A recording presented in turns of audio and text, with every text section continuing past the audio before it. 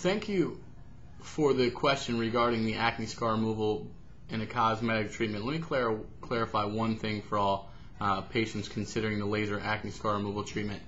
It is a medical treatment. All treatments are done under the direct supervision of a medical doctor and prescribed by the medical doctor.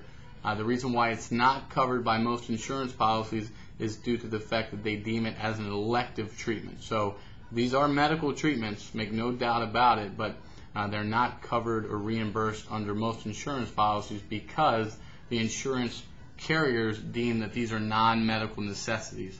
We know after treating thousands of patients and having gone through the situations ourselves that the psychological side effects and the damaging components of acne scar removals or acne scars in general are very real, and so we understand the necessity and the need for these treatments. So I hope that clarifies the question.